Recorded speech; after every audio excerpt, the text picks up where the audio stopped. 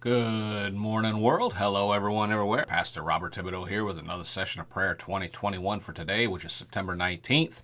Our scripture reading for today comes from Acts chapter 16, verse 13. On the Sabbath, we went outside the city gate to the river, where we expected to find a place of prayer. We sat down and began to speak to the women who had gathered there. Let's go to the Lord with a word of prayer. Father, in Jesus' name, we thank you and we praise you for this day that you created before the world began. But our eyes are just seeing right now. Father, we thank you that each and every day is an opportunity to witness for you, to share the gospel of Jesus Christ with someone else. Perhaps someone somewhere this day would receive Jesus as their Savior because of this broadcast.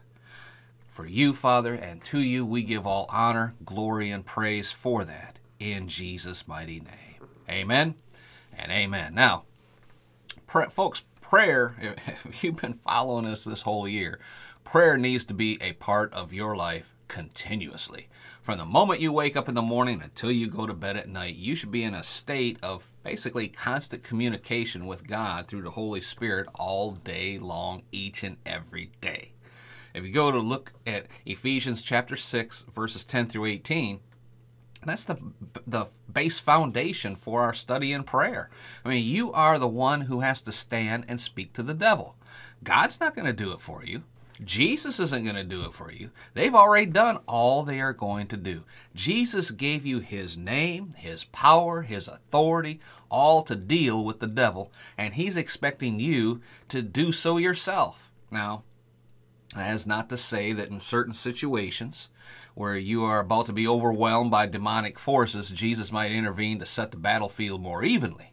As a matter of fact, when that happens, we often call it what? A miracle. Miracles are nice, but let's just take a quick look at what a miracle really is. A miracle is God imposing his will and his actions in such a way that it overrides the natural order of things that he has set in place. Now, it may seem awesome to have a miracle, and I've had a few in my life, more than a few. But if a miracle is the sort of thing that God has to move into your life because you have just totally screwed everything up, and it's the only way he can try to restore some order, folks, that's just basically messed up, okay? It's nice to have miracles, but wouldn't it be a whole lot better, and wouldn't your life be a lot more enjoyable if you could have a blessed life without needing to have God intervene all the time to do a miracle and clean up your mess? Amen. Don't shout me down when I'm preaching good. I'm just trying to be honest here. Amen. I want you to see this.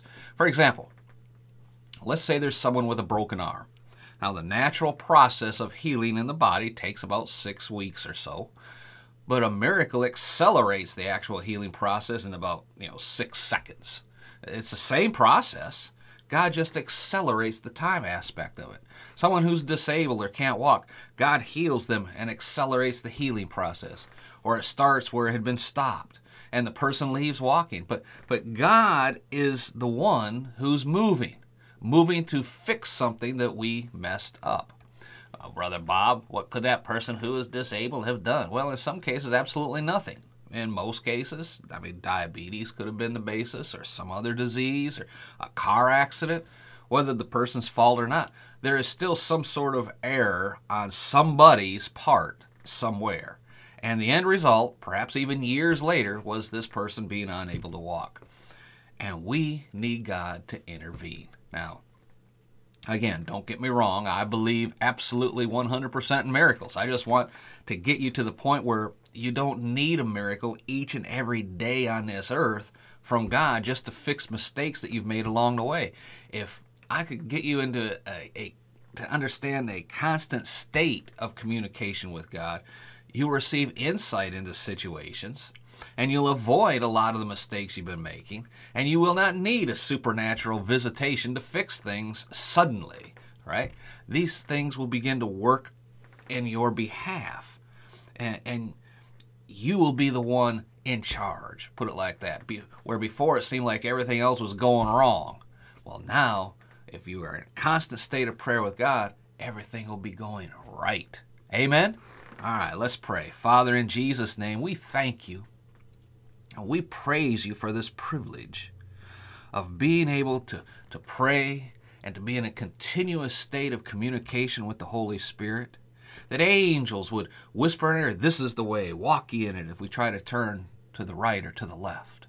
Father, we thank you for the Holy Spirit in our life. We thank you for the wisdom of God, and we thank you for Jesus in our heart. Between all of these things, we should be in a constant state of continuous prayer with you. And to you, Father, we give honor and glory and praise for all things in Jesus' name. Amen and amen. Glory to God. Do me a favor, leave a comment, rating, review down below. Share this out on social media. Jump over on iTunes for about 2 minutes and look up Prayer 2021. Leave us a rating and review there. All that does help us to get the word out. Praise the Lord. And be sure to visit our website, podcastforchrist.com. Take a look around there and download those free resources. All right, till next time, it's Pastor Bob reminding you again, 1 Thessalonians 5:17, the Living Bible says to always keep on praying.